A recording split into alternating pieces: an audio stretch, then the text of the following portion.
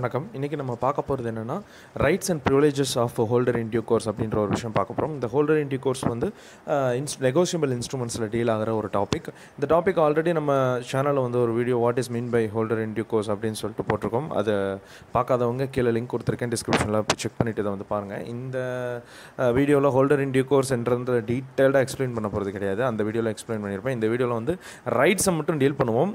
அப்பப்போ வந்து மீனிங்கும் நான் சொல்லுவேன். ஸோ இந்த வீடியோவில் வந்து ரைட்ஸ் அண்ட் ப்ரிவிலேஜஸ் இந்த டாப்பிக்கை வந்து நிறைய சப்ஸ்கிரைபர்ஸ் கேட்டுகிட்டே இருந்தாங்க. ஹோல்டர் இன் டியூ கோர்ஸ்னு என்னென்னு தெரியும், பட் என்னென்ன ரைட்ஸ் வந்து அவங்களுக்கு இருக்குது, என்னென்ன ப்ரிவிலேஜஸ் அவங்க இருக்குது, ஒரு கோர்ட் கேஸ் அப்படின்னு போகும்போது என்னென்ன ப்ரிவிலேஜஸ் மூலிமா அவங்க வந்து அந்த கேஸ்லேருந்து தப்பிச்சுக்கலாம் அப்படின்ற ஒரு சில டாபிக்ஸ், சில விஷயங்கள், இம்பார்ட்டன்ட் பாயிண்ட்ஸ்லாம் வந்து நான் அந்த வீடியோவில் உங்களுக்கு எக்ஸ்பிளைன் பண்ணுறேன். So holder in due course அப்படின்றவர் வந்து ஒரு பில்லையோ ஒரு செக்கையோ இல்லை ஒரு ப்ராமிசரி நோட்டையோ ஒரு வேலிட் கன்சிடரேஷனுக்காக ஒரு குட் ஃபெய்த் மூலியமாக ஒருத்தர்கிட்ட இருந்து வாங்கி வச்சுருந்தாங்கன்னா அவர் ஹோல்டர் இன் டியூ கோர்ஸ். இன்னொரு முக்கியமான விஷயம் உங்களுக்கு சொல்லணும், ஹோல்டர் இன் டியூ கோர்ஸ்ன்றது ஒரு ப்ரைம் ஃபேசியா ஃபேக்ட் படி வரக்கூடியது.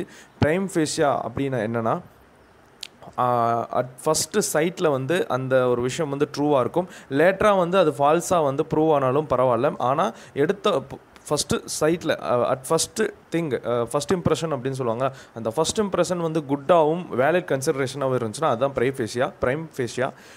ஃபேஷியா அப்படின்னு சொல்லுவாங்க. ஸோ அந்த ப்ரைம ஃபேஷியா ஃபேக்ட் கீழே தான் வந்து இந்த ஹோல்டர் இன் டியூ கோர்ஸ் வந்து வருது. ஒரு ஹோல்டர் இன் டியூ கோர்ஸ் வந்து ஒரு பில்லையோ ஒரு செக்கையோ ஒரு ப்ராமிசரி நோட்டையோ வந்து வேலிட் ரீசனுக்காக மட்டும் வேலிட் கன்சிடரேஷனுக்காக வந்து அக்யூர்ட் பண்ணி வச்சுருக்கவங்க கிடையாது.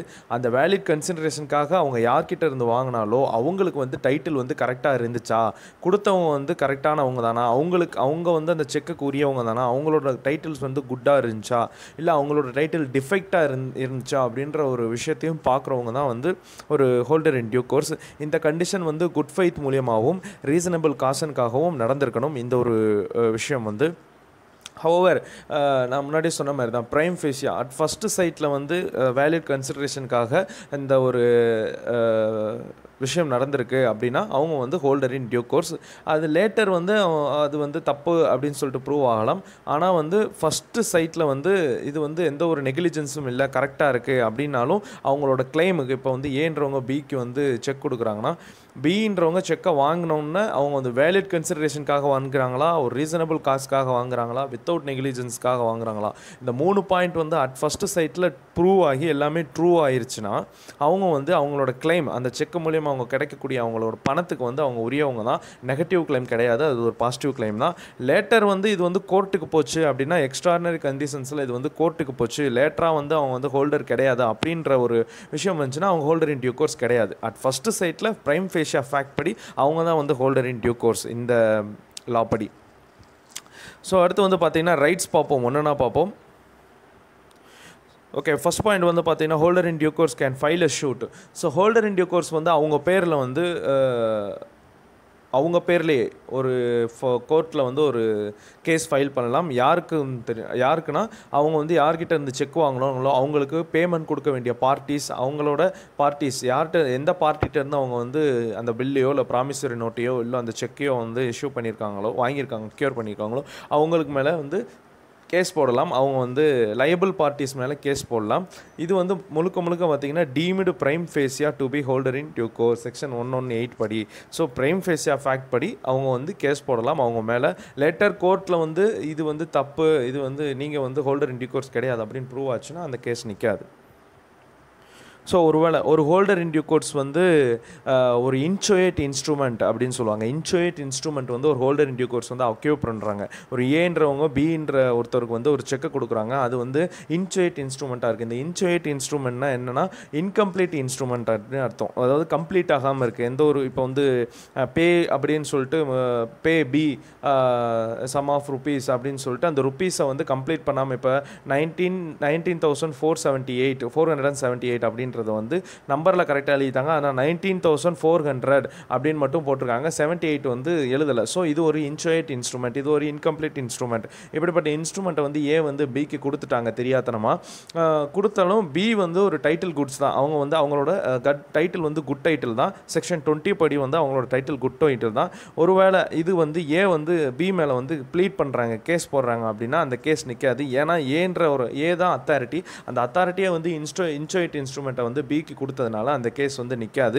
ஒருவேளை பி வந்து அந்த இன்ஸ்ட்ருமெண்ட்டை வந்து கம்ப்ளீட் பண்ணுறாங்க அப்படின்னா அவங்களாவே கம்ப்ளீட் பண்ணுறாங்க. 70,400 இருக்குது. ஸோ 78ன்னு சொல்லிட்டு அவங்களாவே கம்ப்ளீட் பண்ணுறாங்க. கம்ப்ளீட் பண்ணி இஷ்யூ பண்ணுறாங்கன்னா அதுவும் ஒரு தப்பான விஷயம் தான். அது வந்து அவங்களோட ஹோல்டர் இன் டியூ கோர்ஸோட அந்த ஒரு டைட்டில் வந்து பறிக்கப்படும். அவங்க வந்து ஹோல்டர் இன் டியூ கோர்ஸாக இருக்க மாட்டாங்க. ஸோ இன்ச்சுவேட் இன்ஸ்ட்ருமெண்ட்டை வந்து பார்ட்டி வந்து கொடுக்குறாங்கன்னா ஒரு வேலிட் கன்சிடரேஷனாக கொடுக்குறாங்கனாலும் பி வந்து ஹோல்டர் இன் டியூ கோர்ஸ் தான். அந்த இன்ச்சுவேட் இன்ஸ்ட்ருமெண்ட்டுக்கு அகேன்ஸ்டாக வந்து கொடுக்குற பார்ட்டி வந்து கோர்ட்டில் கேஸ் போட முடியாது. ஏன்னா அவங்க தான் இன்ச்சுவேட் இன்ஸ்ட்ருமெண்ட்டு கொடுத்துருக்காங்க as per செக்ஷன் 20 படி. அதே மாதிரி இன்ச்சுவேட் இன்ஸ்ட்ருமெண்ட்டை வந்து ஹோல்டர் இன் டியூ கோர்ஸ் தானாகவே யார் வந்து வாங்கியிருக்காங்களோ தானாகவே அவங்க வந்து ஃபில்அப் பண்ண முடியாது. அதே மாதிரி இது ஒரு முக்கியமான பாயிண்ட், மூணாவது point, every prior party to the instrument அப்படின்றவங்க. ஸோ எவ்ரி ப்ரியர் பார்ட்டினா இப்போ வந்து ஒரு 10 செக்குன்றது வந்து என்டோஸ் பண்ணிகிட்டே இருக்கலாம். ஏன்றவங்க பிட்டு கொடுப்பாங்க, பி வந்து என்டோஸ் பண்ணி சின்றவன்ட்ட கொடுப்பாங்க, சிங்கவங்க அவங்க கொடுக்க வேண்டிய பார்ட்டிக்கு என்டோஸ் பண்ணி டி பே டு டி அப்படின்னு சொல்லிட்டு. ஸோ என்டோஸ் வந்து எவ்வளோ வேணால் பண்ணலாம். அப்படி என்டோஸ் பண்ணி கடைசியாக வந்து ஏபிசிடிஇ அப்படின்ற ஈன்ற ஒரு பார்ட்டி கையில் வந்து அந்த செக்கு போயிருக்கு. அப்படி போகிறப்போ இ வந்து எல்லாமே கரெக்டாக இருக்குது, holder in due course, valid consideration, good faith, reasonable cost எல்லாத்துக்குமே கரெக்டாக இருக்குது அவங்களோட ஹோல்டர் இன் டியூ கோர்ஸ் அப்படின்னா அவங்க வந்து அந்த செக்கை பேங்க்கில் போட்டு கலெக்ஷன் பண்ணி அவங்க அக்கௌண்ட்டில் வந்து பணம் வர வரைக்கும், இதுக்கு முன்னாடி செக்கு கைமாறிச்சு பார்த்தீங்களா ஏபிசிடி அப்படின்ற 4 பேருமே வந்து பார்த்தீங்கன்னா அவங்களுக்கு லையபிள் தான். So every party prior to the instrument அப்படின்னா நல்லா ஞாபகம் வச்சுக்கோங்க. யாருக்கு வந்து கடைசியாக செக்கு போதோ அவங்களுக்கு முன்னாடி எத்தனை பேர் இந்த செக்கை வந்து டீல் பண்ணி மாறி கொடுத்துருக்காங்களோ அவங்க எல்லா பார்ட்டியுமே வந்து அந்த செக்கு டல்லி சாட்டிஸ்ஃபைட் ஆகி அது வந்து அக்கௌண்ட்டில் கிரெடிட் ஆகிற வரைக்கும், கடைசி யார் கையில் போய் அந்த செக் இருக்கோ அவங்க போட்டு கலெக்ஷன் போட்டு அந்த பணத்தை எடுக்கிற வரைக்குமே வந்து இவங்க வந்து எல்லா பார்ட்டியுமே லையபிள் தான் as per செக்ஷன் 36 படி. அடுத்து வந்து ஒரு பில் ஆஃப் எக்ஸ்சேஞ்ச் அப்படின்ற ஒரு கேஸ். இந்த கேஸ் வந்து bank of England versus வேக்லியானோ brothers 1891 நடந்திருக்கு. இந்த கேஸ் என்னென்னா வந்து ஒரு பில் ஆஃப் எக்ஸ்சேஞ்ச் கேஸு. அதாவது அக்செப்டார்னு ஒருத்தவங்க இருப்பாங்களா, பில் ஆஃப் எக்ஸ்சேஞ்ச் வீடியோ வந்து அது ஒரு வீடியோ போட்டிருக்கோம். பில் ஆஃப் எக்ஸ்சேஞ்ச் தெரியாதவங்க, பில் ஆஃப் எக்ஸ்சேஞ்ச் வீடியோ பார்க்காதவங்க கீழே வந்து லிங்க் இருக்குது. இல்லைனா நம்ம சேனலில் வந்து பில் ஆஃப் எக்ஸ்சேஞ்ச் அப்படின்னு நீங்கள் அடித்தாலே அந்த வீடியோ வந்துடும். அந்த வீடியோ பார்த்துருங்க. ஸோ அக்செப்டார் அப்படின்ற ஒருத்தவங்க இருப்பாங்க. யாருன்னா பில்லை வந்து ட்ராப் பண்ணி கொடுப்பாங்க. யார் ட்ராப் பண்ணுவாங்க? பையர் ட்ராப் பண்ணி கொடுப்பாரு. ஸோ ட்ராப் பண்ணி கொடுக்கும்போது அந்த பில்லை வந்து அக்செப்ட் பண்ணி கொடுக்கணும். ஆமாம், நான் இதெல்லாம் இது பண்ணியிருக்கேன், நான் வந்து வாங்கியிருக்கேன், இதெல்லாம் விற்றுருக்கேன் அப்படின்னு சொல்லிட்டு யார் அக்செப்ட் பண்ணுறாங்களோ அவங்க வந்து அக்செப்ட் பண்ணி கொடுக்கணும். அவங்க ஒருவேளை அந்த பில்லை வந்து தான் பேரில் பையர் பில்லை வந்து அரைவ் பண்ணுவார்னு சொல்லிட்டு ஸோ ட்ராயர் அரைவ் பண்ணி கொடுப்பாரு. அந்த ட்ராயர் வந்து பில் ஆஃப் எக்ஸ்சேஞ்சை வந்து பில்லை வந்து ரெடி பண்ணி கொடுப்பாரு. அப்படி பில்லை ரெடி பண்ணி கொடுக்குறது வந்து ட்ராயி வந்து அக்செப்ட் பண்ணணும். ட்ராயி பேரில் தான் வந்து அந்த பில் ஆஃப் எக்ஸ்சேஞ்ச் வந்து அரைவ் பண்ணி கொடுப்பாரு. ஸோ ட்ராயி அக்செப்ட் பண்ணணும். அப்படி ட்ராயி வந்து அந்த ட்ராயி தான் அக்செப்டார் அப்படின்னு சொல்லுவாங்க. ஸோ அந்த அக்செப்டார் வந்து அந்த பில்லை வந்து அக்செப்ட் பண்ணும்போது என்ன பேரில் பண்ணியிருக்காரு, என்ன தப்பாக பண்ணியிருக்காரா, ஸ்பெல்லிங் மாதிரி இருக்கா, எல்லாமே செக் பண்ணணும். ஒருவேளை அப்படி செக் பண்ணாமல் அதோட ஜென்யூனஸ் தெரியாமல் அக்செப்ட் பண்ணிட்டாங்கன்னு வைங்களேன், அவங்க வந்து ஒரு ஹோல்டர் இன் டியூ கோர்ஸ் கிடையாது. ஏன்னா ட்ராய்க்கு தான் பணம் போக வேண்டியது. ஸோ அப்படி அது ஒரு ஹோல்டர் இன் டியூ கோர்ஸான விஷயமே கிடையாது. ஸோ ஒரு பில்லை அக்செப்ட் பண்ணும்போது அந்த பேர்லாம் கரெக்டாக இருக்கா எல்லாமே பார்த்து வந்து அந்த பில்லை அக்செப்ட் பண்ணணும். அப்படி அக்செப்ட் பண்ணலன்னா அந்த அக்செப்டார் வந்து ஹோல்டர் இன் டியூ கோர்ஸாக இருக்க முடியாது. அந்த ஜென்யூனஸை பார்க்காம அக்செப்ட் பண்ணிட்டாருன்னா அவங்க ஒரு ஹோல்டர் இன் டியூ கோர்ஸாக இருக்க முடியாது. இப்போ வந்து ஒரு செக் வந்து கண்டிஷனல் ஆர்டரில் வந்து கொடுத்துருக்காங்க. இப்போ வந்து கண்டிஷனல் கிராசிங் அப்படின்லாம் இருக்குது. நம்ம கிராசிங் பார்த்துருக்கோம். அதுவும் பார்க்காதவங்க ட்ரைப்ஸ் ஆஃப் கிராசிங் வந்து நம்ம சேனலில் வீடியோ இருக்குது, பார்த்துக்கோங்க. ஸோ அந்த மாதிரி கண்டிஷனல் கிராசிங் அப்படின்னா இவங்களுக்கு இந்த பேங்க்கு இந்த அக்கௌண்ட் அப்படின்னு சொல்லிட்டு நம்ம கண்டிஷனாக மென்ஷன் பண்ணுறது. அந்த பேங்க்கு அந்த அக்கௌண்ட் தான், வேறு பேங்க்கில் கலெக்ஷன் போட்டாலும் எடுக்க முடியாது. ஸோ அந்த மாதிரி கண்டிஷனல் கிராசிங் பண்ணும்போது other parties liable to pay, மற்ற பார்ட்டிஸ் வந்து லயபிள் டு பே, அவங்களுக்கு வந்து லயபிளாக இருக்காங்க அப்படின்னா அவங்க வந்து கோர்ட்டில் வந்து கேஸ் போடும்போது இவங்க வந்து சொல்ல முடியாது, நான் வந்து கட்ட முடியாது, கண்டிஷனல் டெலிவரியாக இருக்குது, கண்டிஷனல் டெலிவரியாக இருக்குது அப்படின்னு சொல்லிட்டு இப்போ வந்து அவங்களுக்கு ஒரு நல்ல எக்ஸாம்பிளோட சொல்லணும்னா, ஏன்றவங்க பிக்கு வந்து பணம் கொடுக்குறாங்க. ஸோ செக்கு கொடுக்குறாங்க. அது வந்து ஒரு கண்டிஷனல் ஆர்டர். இந்த பேங்க்கில் இந்த பே இந்த இந்த பேங்க்கில் இந்த அக்கௌண்ட்டில் வந்து கிரெடிட் கொடுக்கணும் அப்படின்ற ஒரு விஷயம் வந்து கொடுக்குறாங்க. அப்படி கொடுக்கும்போது பின்றவருக்கு அதர் லைபிள் பார்ட்டிஸும் இருக்காங்க. ஸோ அப்படி இருக்கும்போது இவர் வந்து போய் கலெக்ஷன் போட்டு எடுக்க போகும்போது இல்லை கலெக்ஷன் ஆகலை, ஏதோ பிரச்சனை ஆயிடுச்சு. ஆனால் பி வந்து ஹோல்டர் இன் டியூ கோர்ஸ் தான். அதனால் அவர் கோர்ட்டில் கேஸ் போடுறாரு. அப்படி கேஸ் போடும்போது அவங்க மற்ற பார்ட்டிஸ் லைபிள் டு பேல இருக்காங்க பார்த்தீங்களா, அவங்களாம் என்ன பண்ணுறாங்கன்னா இந்த கண்டிஷன் போட்டதுனால என்னால் பே பண்ண முடியாது, இந்த கண்டிஷன் மாதிரி தானே பே பண்ணணும் அப்படின்னு சொல்கிறப்போ அது வந்து கோர்ட்டை ஏற்றுக்காது அப்படின்னு சொல்கிறாங்க. ஸோ ஒரு conditional R specific proposes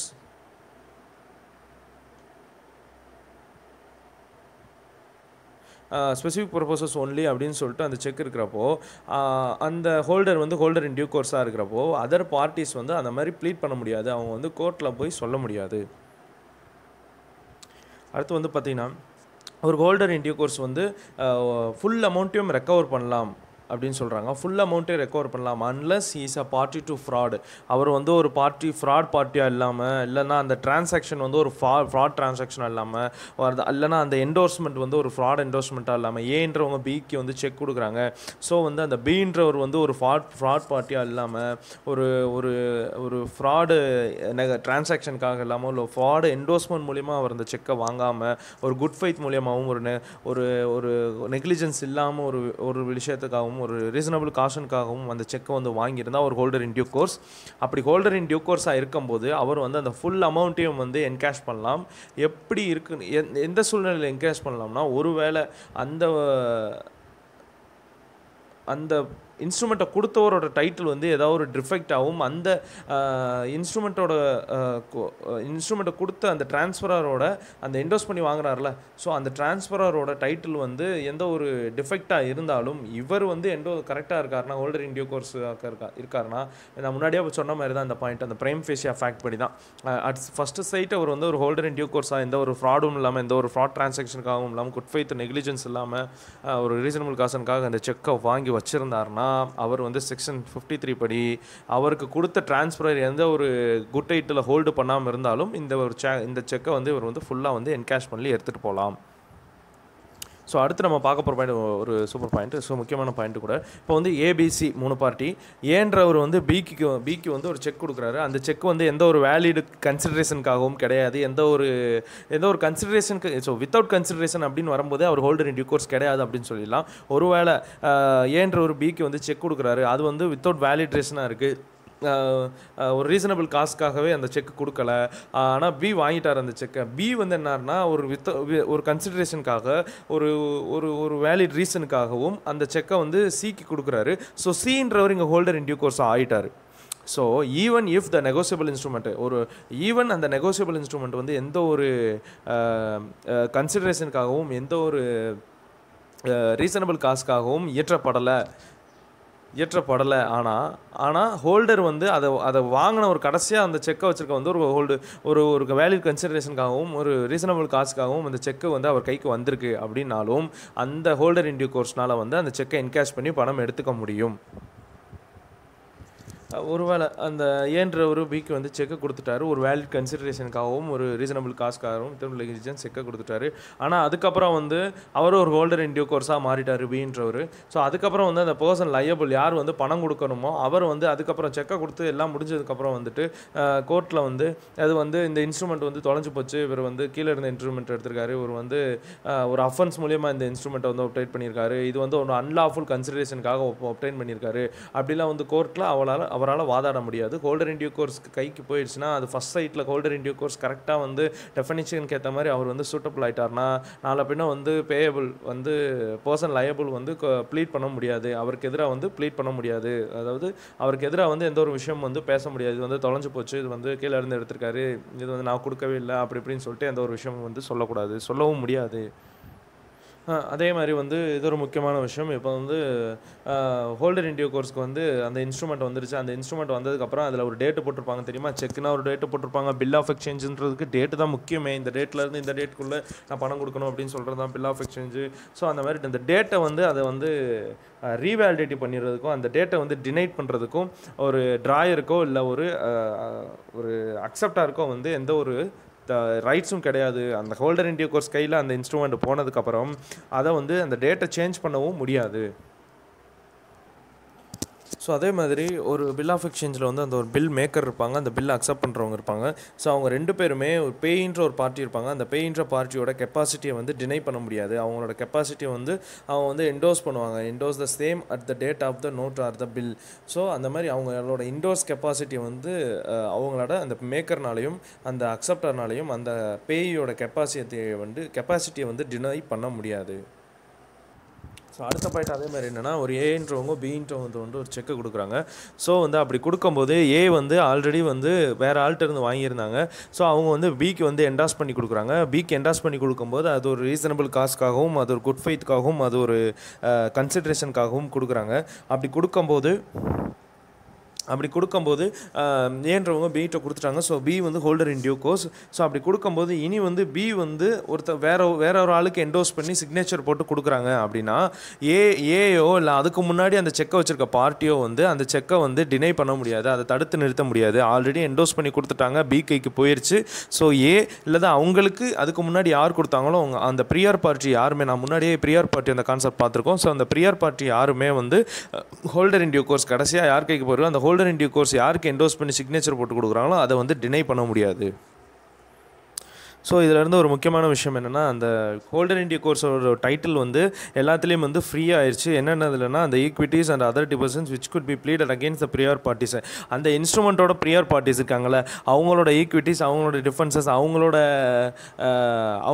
bleed, அவங்களோட எதிர்ப்புகள் எப்படி சொல்லலாம், அவங்களோட தடைகள் எல்லாத்தையும் வந்து எல்லாத்துலேயும் வந்து ஃப்ரீ ஆயிடுச்சு. ஒரு ஹோல்டர் இன் டியூ கோர்ஸ் வந்து ஒரு கைக்கு ஒருத்தவர் வந்து ஹோல்டர் இன் டியூ கோர்ஸாக இருக்கார், அவர் கையில் அந்த செக் இருக்குன்னா அவர் யாருக்கு வேணால் ஃப்ரீலி வந்து ட்ரான்ஸ்ஃபர் பண்ணலாம். அதுக்கு முன்னாடி இருக்க பார்ட்டிஸ் வந்து அதை வந்து தடுக்க முடியாது. அந்த ப்ரியர் பார்ட்டிஸ் வந்து அதை வந்து ஒன்றுமே செய்ய முடியாது. இதுதான் வந்து இந்த 11 பாயிண்ட் தான் வந்து முக்கியமான ரைட்ஸ் அண்ட் ப்ரிவிலேஜஸ். இதுலேயே வந்து எல்லா ரைட்ஸும் மேக்ஸிமம் இந்தியாவில் டீல் ஆகக்கூடிய எல்லா கேஸஸும் எல்லா கேஸ் ஃபைல்ஸுமே வந்து இந்த 11 பாயிண்ட்டுக்குள்ளே தான் நிறைய கேசஸ் வந்து இருக்கும். இதை தாண்டி எந்த ஒரு பாயிண்ட்டும் கிடையாது. ஸோ ரொம்ப நன்றி ஃப்ரெண்ட்ஸ், இந்த வீடியோ பார்த்ததுக்கு. இந்த வீடியோவில் இருக்க பாயிண்ட்ஸ்லாம் உங்களுக்கு வந்து யூஸ்ஃபுல்லாக இருக்கும் அப்படின்னு நம்புகிறேன். ஸோ இதை வந்து நான் சைட்மேன் அப்படின்ற ஒரு வெப்சைட்டில் இருந்தால் வந்து இதை வந்து ரெஃபரன்ஸ் பண்ணேன். அந்த வெப்சைட்டோட லிங்க்கும் கீழே கொடுக்குறேன். அந்த வெப்சைட்டை போய் செக் பண்ணி பாருங்கள், அதை படித்து பாருங்கள். ஸோ அதை ட்ரீட் பண்ணி பாருங்கள், உங்களுக்கு நல்லா புரியும் நம்புகிறேன். இன்னொரு நல்ல வீடியோவோட உங்களை வந்து சந்திக்கிறேன். அது வரைக்கும் சேனலில் சப்ஸ்கிரைப் பண்ணாதவங்க பண்ணிவிட்டு பெல் பட்டனை அமைக்கிட்டு காத்திருங்கள். ரொம்ப நன்றி.